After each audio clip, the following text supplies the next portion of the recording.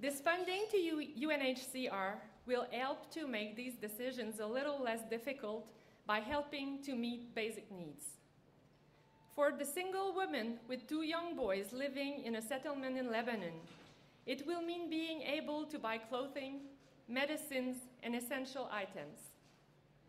For the children who have endured tremendous stress from the war, it will mean being able to attend school and have an opportunity to safely learn, play, and grow. And for all the refugees still in the region, it will mean an increased chance of being resettled abroad, not just in Canada, but in a number of countries around the world.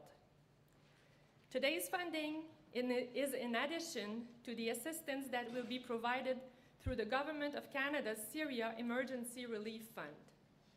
Canadians are supporting efforts to welcome to Canada 25,000 Syrian refugees, but they can also make a difference in the region.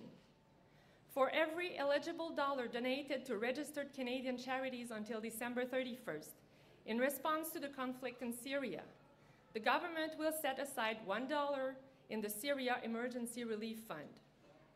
The funds will then be used to support experienced international and Canadian humanitarian organizations providing life-saving assistance in the region.